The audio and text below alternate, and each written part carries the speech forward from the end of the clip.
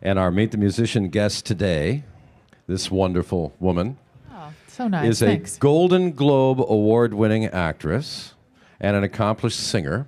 That's the part that some people don't know about. Right. But you're going to learn a lot about that tonight. She has starred in such iconic television programs as Married with Children, of course, Eight Simple Rules, Futurama, can't forget that one, and, of course, the current FX smash, Sons of Anarchy.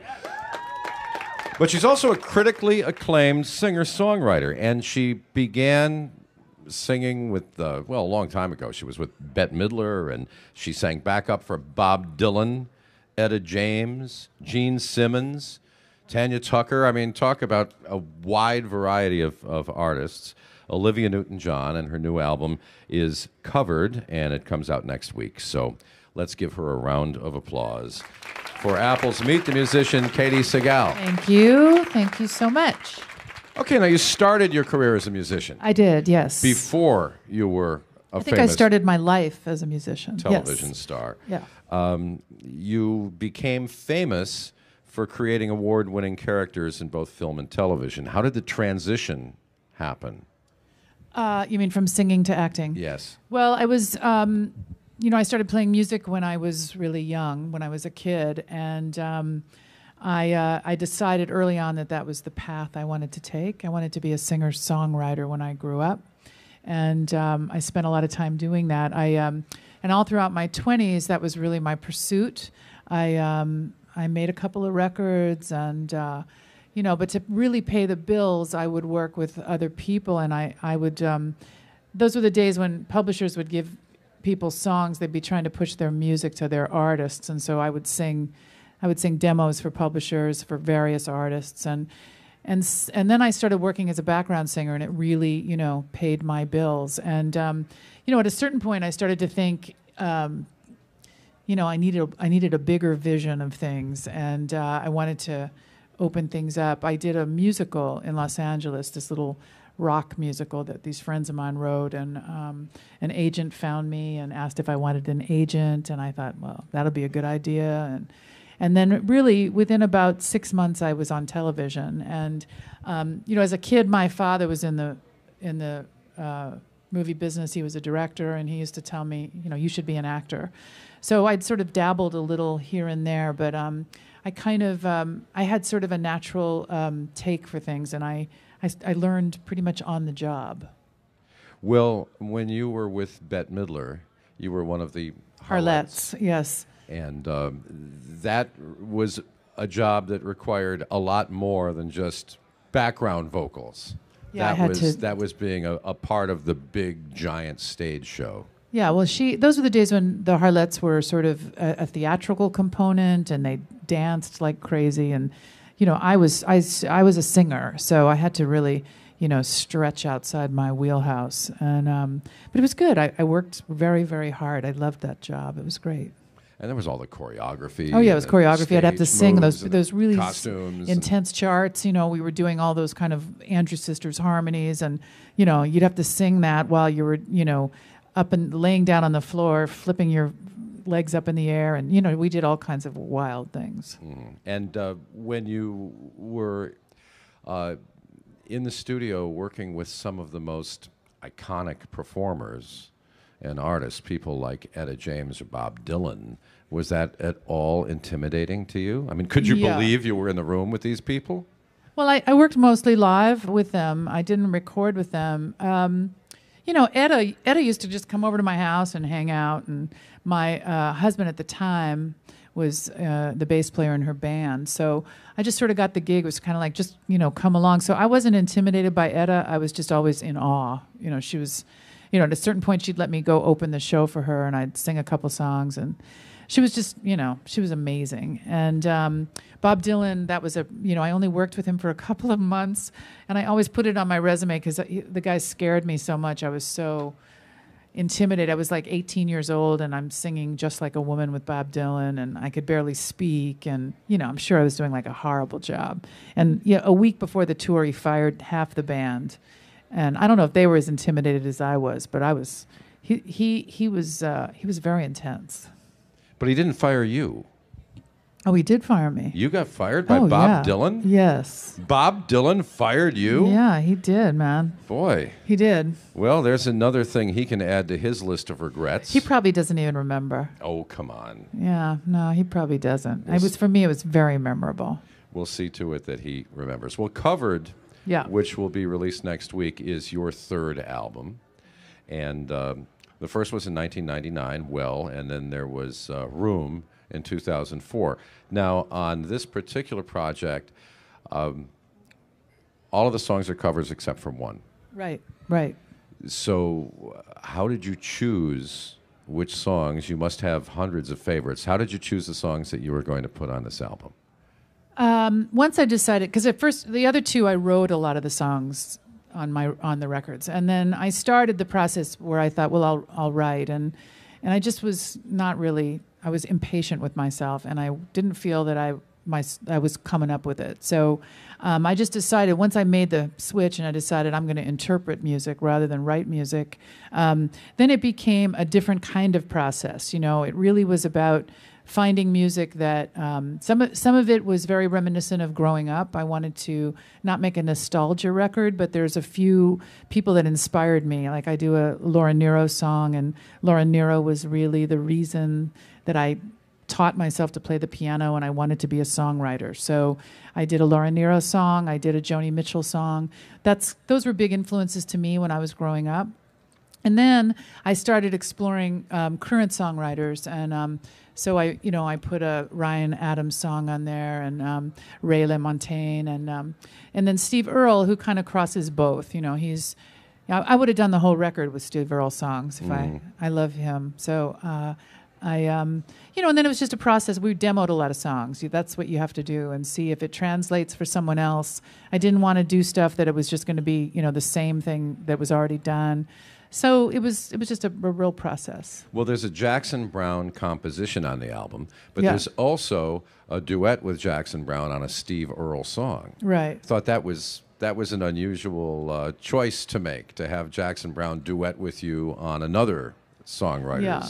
Well, that was before song. we cut a Jackson song, and we were working on Goodbye, the Steve Earle song, and Bob, my producer, brought in a Spanish guitar player and this violin player that had worked with Jackson Browne and worked with Leonard Cohen, and he thought, Bob said this should be a duet, and I know Jackson. I'm not even sure how I know Jackson, but socially I know him just from being around, and I went to where he was sitting in one night with some friends, and I just went and talked to him about it, and he said, yeah, he would come and sing, and for me, it was really an honor to have him come and sing on the record. Well, the Jackson Browne song that you have on the record is For a Dancer. Yeah. And that's from 1974? I think so. About 1974? Right. And Late for the Sky. It's going to be on next week's... Sons of Anarchy. Yes. Yes. Do you have some context you can provide? For that song? For that song and how it's going to be used in next week's show? Oh, no, I can't tell you that. You can't do that. But it's a very emotional song. It was one of the few songs, it was the last song I recorded for the record, and usually the process of finding music on the TV show is Bob, who's the musical supervisor, and my husband, Kurt, kind of come up with what they think would be good for me to sing. I sing a song every season. And in this case, Bob and I sort of talked about it, and Bob said, what about this song? So we presented it to Kurt, and happened to work. It worked. Okay, now you just said we presented it to Kurt. Kurt's your husband. Kurt's my husband. And Kurt's your boss. And my boss, yeah. He's your boss. Pretty good, so right? You go to work every day, and there he is, and then you come home at night, and there he is. That's a very unusual kind of situation. Well, it's not quite like that. I mean, I actually don't see him at work that much. He's a writer, and he directs and writes. He's kind of in his own little orbit. And I'm an actor. I mean, the thing that we mostly do together is raise children. I mean, that's really the common denominator. And you have 3 of those. Yeah, there's 3 of those. So that's really, that kind of grounds the whole thing. We just... One in college. One in college, one is a senior in high school, and then we have a first grader. She's 6 years old. And your daughter in college, what does she want to be when she grows up? She wants to be an actor. She wants to be an actor. Okay, well, it's... She's good. She's also a really good singer. My kids are really talented. Well, you know... Not just because they're my kids. I'm not just saying that. Well, you have other talented relatives as well. I mean, you come from a show business family. It's in the blood. Yeah, I'm hoping my little one will do something else. Maybe she'll be a doctor or something.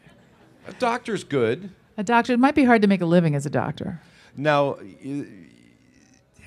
you have had a knack for finding television projects that, besides being successful, because there are a lot of successful shows, your shows tend to create very passionate audience reactions. People, your shows are not shows people just watch. Your shows are shows that people love. I was in a restaurant a little earlier today, and the chef and owner heard that I was coming here tonight and just started to go on and on and on about Sons of Anarchy. I mean, just like crazy talk. He was, let me shake your hand after you see her, so... maybe there'll be a little of her essence. And then he started telling all the people in the restaurant, she is just so awesome in that show. And then, the memories that people have of Peg Bundy, a character that apparently you had a bigger hand in creating than most people would think. Well, yes. I mean, a little bit. Her look, the way she looked... When I started Married with Children, Peg was supposed to be sort of this dowdy housewife that didn't take care of herself and laid around the couch, just a slob. And I, first of all, didn't want to play that kind of part. And my take on her was, the whole relationship she had with Al Bundy was such a combative one that I just figured there had to be something hot going on behind the scenes. So I went to my audition just completely, in kind of a cartoony way, but all dolled up. And they bought it. They were like, yeah, that's really what we think would be more interesting. So I had a lot to do with the look. The writing on that show was so funny and flawless, and that had nothing to do with me. But had you not created that look, had Peg been dowdy, it wouldn't have been the same show, right? That's right. They should have paid me more money. I should have gotten a piece. Well, especially considering the fact that it's generally understood that Married with Children and The Simpsons, those two shows, really created the Fox television empire. That's true. So Rupert Murdoch should be sending owes me big gifts. He should. And then, Futurama was on Fox. Yes. Now I'm on FX. I am really the longest running employee of the Fox network, of the corporation. And well, Futurama, another show that has a very passionate following. Yes, it does. And that was your opportunity to experience animation and voice acting. Yes, which I love. I mean, just like radio, I think what you guys do is great. Well, we don't have to worry about hair and makeup. No, which is so much simpler. Yes. But going in there and portraying that role into a microphone, I know, to bring an animated character to life, and when you watched it on TV and saw your voice coming out it's of really an animated fun. character, that must have been really. Even though I only do one voice, Leela just kind of talks like this. She kind of talks high, but everybody else on that show would do like 5, 10 voices. They're amazing to watch. Billy West and John DiMaggio and those guys are just artists, truly, voice artists. And speaking of Sons of Anarchy and your husband, he has a knack for developing and working on shows that also attract passionate audiences, because it's not just Sons of Anarchy that jumps off the page on his resume. There's also The Shield. Yeah, he was on The Shield. He didn't create The Shield, but he was there for the whole 7 years. He was a producer, executive producer by the end. Mm-hmm. Michael Chiklis? Oh, yeah, sure. Yeah, he used to be a bartender. Oh, over really? Here. Yeah, not far away. I do know Michael Chiklis. Yes, and he had to quit his bartending job without giving 2 weeks' notice because he got a television series. Oh. And he always felt that he had let his boss down, and he thought his boss was mad at him. And years later, he came back to New York, and he visited the bar, and he went downstairs to where the boss's office was, and the boss had newspaper clippings about him? Michael's Oh. success hanging Oh, up on the bulletin board sweet. downstairs, which was very, very, very nice. That's a nice story. Now, the live performance aspect of your musical career, that tends to create a very intimate bond between an artist and the people who are experiencing that art, because it's unmediated. It's just right there between you and them. I like performing live. I mean, that's really, and that's what I did most of. That is what I have done most of in my life is sing live. I saw a video just last week of a live performance of Tom Petty's Free Fallin', which is on the album. Oh, right. Have you seen that video No, yet? I never have. Oh, it's really, really good. I bet it's really good. It's really, really good. He's really great. And you heard that song played on the radio this morning. I did. That's right. They played my record on the radio this morning, the first time I heard it on the radio. So that was nice. Thank you. It sounds cool when it's on the radio, doesn't Yes, it did. it? And you work with such an incredible group of musicians. I did. On the record, it's not the total band called the Forest Rangers. On Sons, there's a band, the Forest Rangers, and they record all the music that you hear on the soundtrack. So Bob Thiel, who's the #1 Forest Ranger, he's back there somewhere. He put that band together, and some of them came and played on my record. And we actually go out and do shows together where we play. Half the show will be other artists that are in the Forest Rangers, other singers, and then myself as well. Now, the last time that you bought somebody else's record, what was it? That's such a good question. What's the last record that I bought? It might have been Justin Timberlake. I like that Justin record. Timberlake's new record is really good. Yeah, I really liked it. And what's the last record I bought? But I bought, I don't buy whole records anymore. I'm like the rest of the world. I buy a song here and a song there. So you're heading on to iTunes. I am. Yeah. Yeah. But you should buy all my record. You should hear every single song. Well, for one thing, the way that you spend a lot of time figuring out how you're going to sequence those songs. I did, yes. Because you're trying to create a special experience for the listener. Right, and I'm old school. That has a beginning and an end. That's right. That's right. And it's true that fewer people, especially young people, experience music in that way, but it's still how music is created. Yeah, you're absolutely right. And people should spend a little more time thinking about the experience of immersing themselves in an album. You still like to do that, don't you? Yeah, I think that's a good way to do it. What was the first record that you ever bought when you were a kid? Oh, wow. Well, my dad, he gave me this Ella Fitzgerald record and then a Nina Simone record. So those were I didn't buy them, but those were records that I played over and over again. And then it's interesting. The first and only concert that my dad really took me to the Troubadour in Los Angeles to see Nina Simone, and then there's lots of records. I loved my records. I loved them. And you still have them? I have vinyls. I don't have them out. I have them stored away. But you still have them. I do have them. Which is similar to the experience of cracking open a book and reading it from beginning to end, is that you can revisit those albums or those books years later, and it's like visiting with an old friend that you haven't seen in a long time. Oh, yeah, or that time of your life. Yeah. So depending if you want to visit that time of your life or not. That's the key. Well, what...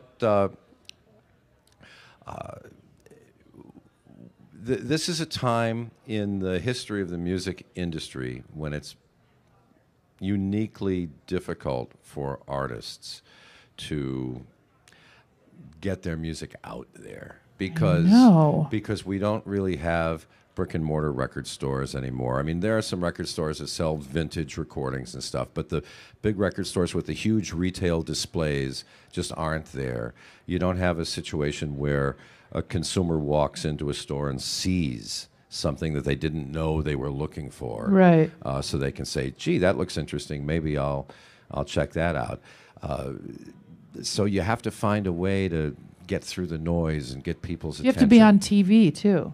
Yeah. See, if you're on television, you have to be sort of yeah, it's weird. It's like, I think we've become so dimensionally focused. We're just, I watch my kids, my kids can't do more than, they have to do like 4 things at once. They can't do one thing at once.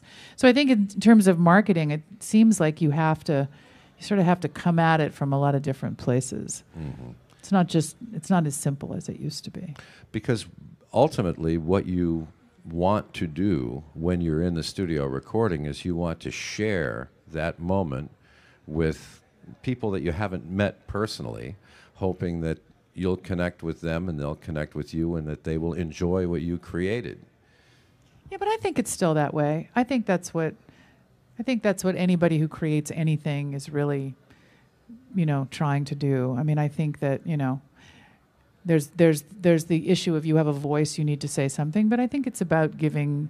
I like to think it's about giving and being of service in that way. I think it's still that.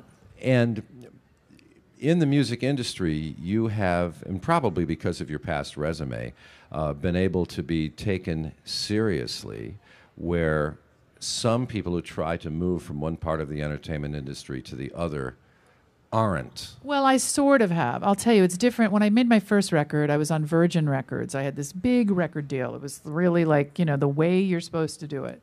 And at the same time, I was on Married with Children. So radio all wanted to talk to me. And here's my record. I've written every song. I've poured my soul into it. I really want to be taken seriously as an artist. And was really determined to write everything because of that. And, I would go to radio stations and all they'd want to do is talk about my television work. I mean, it was really a frustrating experience for me. I think things have shifted now. I think there's a little more crossover. People are so multimedia now that, you can be on television and be a singer and make a movie. And hopefully, it's just like I don't think that we need to look at people and dumb it down for them. I think that, we can experience more than one thing at a time. And I think as a creative person, that's a good opportunity. That's a really good opportunity. Well, we have friends here who have taken the time to visit with you this evening, who no doubt have some questions for you. So it's question and answer time. Hi, Katey. What's your most memorable, aspect of your musical career and then your acting career? My most memorable aspects? Yeah, what's your, most favorite memory? Well, I have a really good one. I was just talking to someone. When I sang with Etta James, we opened for the Rolling Stones, and we played at what was then the Forum. I don't even know if the Forum is there anymore. Yeah, it's there. But it was the most amount of people I'd ever played in front of. And that was an incredible experience. That was that one. And let's see, my acting. I've had a lot of memorable experiences as an actor. I can't, it's hard for me to think of one specific. Do we have another question? Katey, for your new album, I guess, pick 3 songs. What will be the appetizer, what will be the main course, and what will be the dessert? Wow. That's a good I love one. food questions. I do love to eat. So let's see. The appetizer, the main course, and then the dessert. I think the dessert would be For a Dancer, which is the last song on the record. It's very sweet. I think that the main course might be Free Fallin', which is the first song on the record. And the appetizer, I don't know, man. They're a lot. They're all good. I like them all. How's it going, Katey? Hey, good. I actually have a son's question related to your character, Gemma. Now that Jax knows the secret of that Tara was holding, how do you think Gemma's character feels now? Do you think she'll get her babies back? Oh, man, you can't ask me those questions. Because I know stuff I'm not supposed to tell you. I mean, but how do you think her character at least feels now that... Well, I'm sure she feels a bit vindicated that the truth has finally come out. If you've been watching the show, I can't, we can't really have that conversation because not everybody's all caught up. So it's that kind of show, but I'm sure she feels somewhat vindicated, would be my answer. Do you know how difficult it is to talk about TV shows today? Oh, yeah, you have to, because you don't want to spoil it Yeah, for people. it's a total pain because people don't watch the show all at once like Right. they used to. Right. So you can be talking about a show 3-4 days after the episode aired and still tick people off. Yeah, I know. So no water cooler. Hi, Katie. Hi. I have a two-parter. One is, would you do Broadway over here? Would you like to do a play or a musical? And then one's a short one. All those hot guys on Sons. Who's the most high maintenance? Of all the guys Of on all the Sons, guys. they're all really high maintenance. They are. Maggie and I joke about it all the time. They're all way more high maintenance than we are. It takes But the let's longest. see. Probably Kim. Probably Tig. And then, yeah, I would do Broadway. It depends on the material. I feel like, I love musicals. I think it just kind of depends on where I would fit in that world. And, a lot of the reason I haven't come to New York to work is because of my children. And, they're in school and they're at certain ages. And I told my husband, though, that little one just has to be mobile. She's going to have to be on the fly. And in the front, over here. Hi, Katie. Hi. Huge fan. Pleasure to meet you. Question for you. As an actress, what is it like to go from, say, how you did a comedic role early on with Married for Children, and then something so serious as Sons of Anarchy? I was looking for a drama to do because once I was on Married with Children for 11 years, it became really difficult the perception of me as a dramatic actor was kind of challenged. And, the transition is really not that difficult. It depends on the writing. It depends on what you're given to do. The process of being on a sitcom as opposed to being on a film set or a drama that's that medium, that's a little bit different because a sitcom is more like doing a play. You do it in front of an audience, you rehearse it all week, and then you put it up at the end of the week. And you do it in sequence, right? And you do it in sequence. You Right. do it in order. So the process of doing a film television show or a movie is just, it's just a different approach, and you have to really kind of mark your time so that you know where you are. In an episodic television show, it can be really complicated. I mean, this whole season, we've all looked at each other when we get to work, and we have to kind of piece together what happened, where are we now, who did what, do I like you, do I want to kill you, do I think I'm going to make up with you? It gets really complicated, so you have to pay attention. Thank you Thanks, Jim. so much, and Thank thank you. Thanks. Have a good night.